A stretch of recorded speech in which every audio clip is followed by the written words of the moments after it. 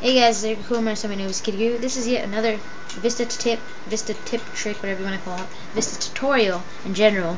And it's a pretty quick one. It's a common question that's been asked around lately, messages and stuff like that, and all around the boards.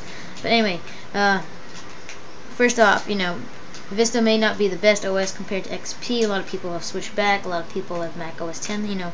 I can't wait to get Leopard when I get my Mac. So but meanwhile, I always love to do tips and tricks for the people who use Vista, who use XP, and when I get my Mac, whoever uses OS 10. OS 10.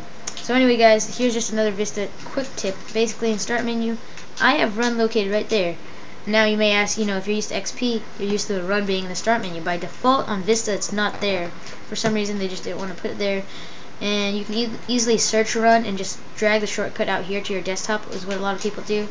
And you can even, what I do sometimes is on some programs, I hit properties, you go to shortcut, where it says shortcut key right there, you can set a shortcut key like Control-Alt-X, and when you hit, basically what that means is it's like when I hit Control-Alt-X, it opens up the Run command right there. Now that's a productive way to do it. Or you can manually find Run and then hit properties. You don't even have to put the icon on your desktop, I believe.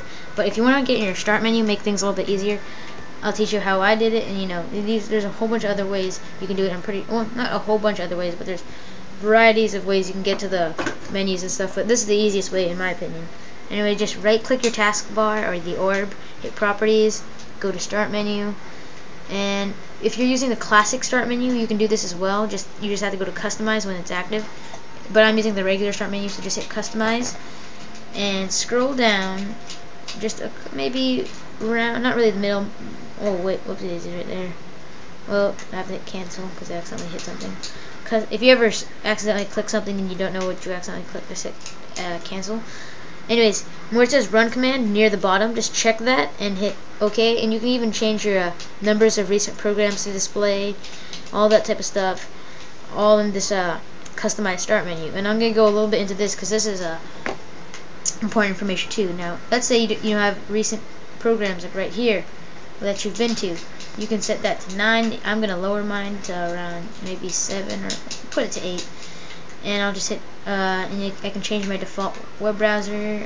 I can change Windows Mail to Windows Live Mail, and I'm just gonna hit OK.